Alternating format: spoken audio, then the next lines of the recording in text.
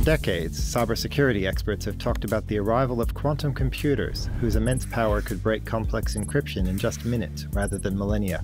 The idea was once so daunting that Q-Day, the day also known as Y2Q, when cryptanalytically relevant quantum computers would finally decrypt the world's secrets, seemed light years away. But according to Cybersecurity Ventures, it's now closer than ever before. Predicted to arrive on or around January 1st, 2031, Y2Q will either cause the world to suffer unimaginable financial, security, and technological catastrophes, or turn it into a much safer place. It all depends on who possesses the quantum computer that will break public key cryptography.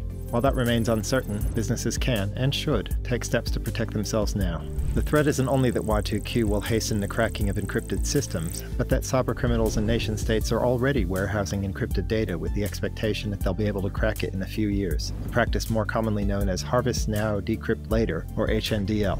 This risk extends beyond IT systems to encompass every connected device, building management systems, operational technology, and even employees' personal devices. With the scope of the Y2Q, or the quantum threat preparation, and having worked with some of these early enterprises that started early preparing for the quantum, I can tell you that for large enterprises, the effort is going to be closer to 5 to 10 years rather than 1 to 2 years. To learn more about Y2Q, visit y2q.org, a community initiative with facts, figures, predictions, statistics, and submissions published in Cybercrime magazine, co-moderated by Marin Ivezic, founder of Applied Quantum and Secure Quantum. For more resources on quantum computing, Cybercrime magazine recommends postquantum.com, securequantum.com, and appliedquantum.com.